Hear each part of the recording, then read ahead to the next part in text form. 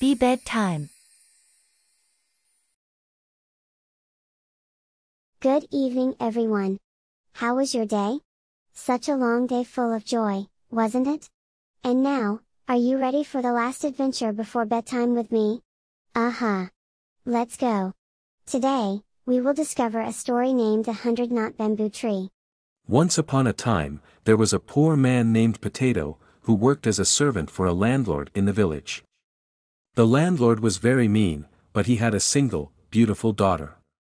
He was afraid that Potato would leave his household and thus he would lose a hard worker. So, he promised Potato that if he worked hard for 3 years, he would be allowed to marry the landlord's daughter. Potato was very honest, so he believed the landlord. He worked day and night and looked forward to getting married. However, the landlord didn't keep his promise. When the time for marriage arrived, the landlord said to Potato, "Potato, go to the forest, find 100-knot bamboo, and cut it up into chopsticks for the wedding feast. Then I'll let you marry my daughter."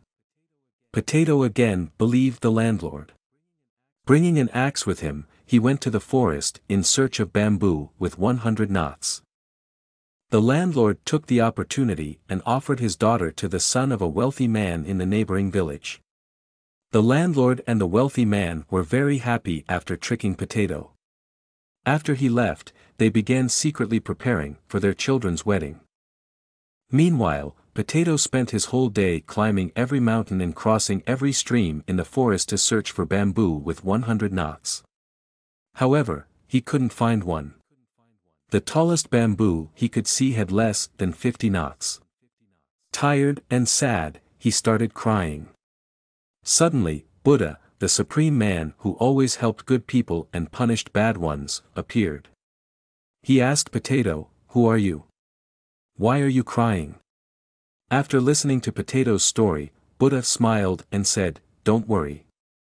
Go and cut 100 knots of bamboo, put them in a row, and say, 'Stick together. Stick together. And you'll have the bamboo you want.'" Then Buddha disappeared.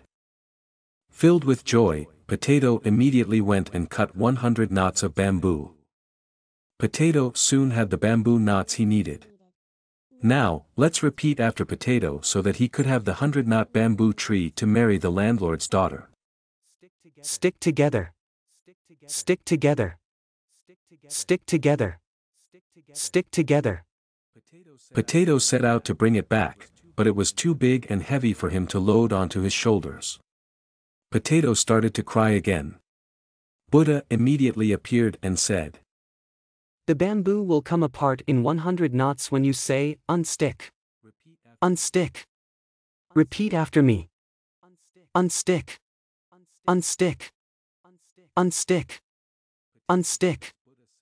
Potato did as Buddha said and the bamboo came apart in 100 knots. He tied up the knots and brought them back. But when he got home, Potato saw the two families holding their wedding. He realized he had been tricked. He put the bamboo knots in the yard and asked the landlord to receive his bridal token. Looking at the bamboo knots, the landlord shouted, "I asked you to find a bamboo with 100 knots, not 100 knots of bamboo. How stupid you are." Both the landlord and the wealthy man burst into scornful laughter and mocked Potato. Potato became angry. He said nothing to the men, but quietly put the bamboo knots in a row and shouted, "Stick together. Stick together." They turned into one bamboo with 100 knots. The landlord was very surprised, so he came near to see the bamboo. If you want to punish the landlord for being a liar, let's help Potato by saying "stick together" 2 times. 1, 2, 3. Stick together. Stick together. Immediately, the landlord stuck to the bamboo. The wealthy man came to rescue the landlord, but Potato said in a low voice, "Stick together. Stick together." The wealthy man stuck to the bamboo, too. The two rich men screamed and begged for freedom.